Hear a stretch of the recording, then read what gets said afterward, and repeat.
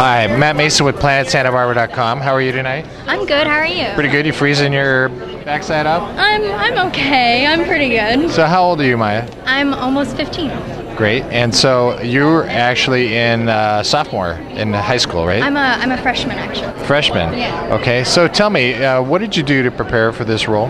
Well, I used experiences in my own life to use in this role because it's a girl around my age and, experiencing love for the first time. And of course I play like a makeout queen and everything, but I see something in Chase's character that I haven't seen before. So it's good. How did you grow personally as a result of this film? Like, how are you different now than when you started this?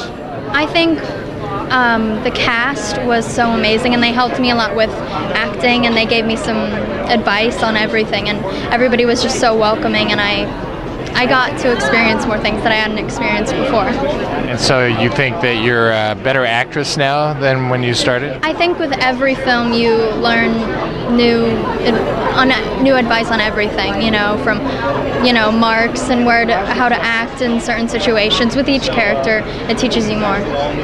Great. And so then, did you enjoy making this film? I loved making this film. I've never made a film exactly like this, and to have a director like Mike Pavone was amazing. And so are you seeing this as a real catapult for your career? I think so. Great. And yeah, I think so. Thanks so much for your time. Thank you. Thank you very much.